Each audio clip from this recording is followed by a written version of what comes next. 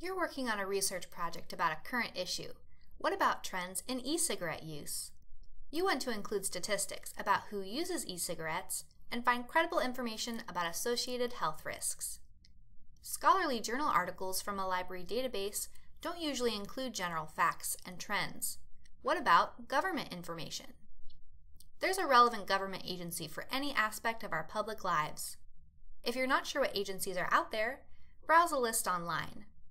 For e-cigarette use, agencies like the U.S. Department of Health and Human Services, the Center for Disease Control, the Environmental Protection Agency, the U.S. Census Bureau, and the Federal Drug Administration are likely to have information about policies, health effects, environmental impact, demographics, and regulations.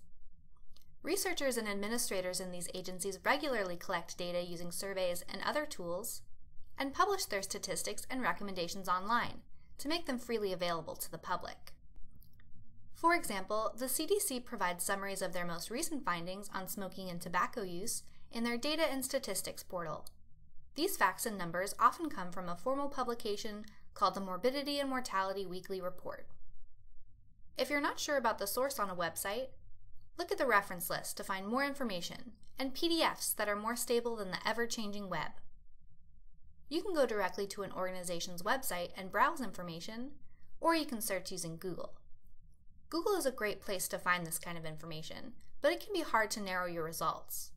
A search in Google for e-cigarettes brings up news stories, nearby businesses, and commercial websites. Try a search in Google using cite::.gov and add keywords related to your topic. All of your results will be from a government site domain. With a government site search, you'll find government web pages, but also other kinds of publications like agency reports and government-funded, peer-reviewed journal articles that are all freely available. You may have heard that .gov websites are always credible, unbiased sources, but just like all information, they present a certain perspective. For example, the FDA ruled to include e-cigarettes as a tobacco product to regulate their use in public spaces, while others opposed. Need help finding or evaluating government information?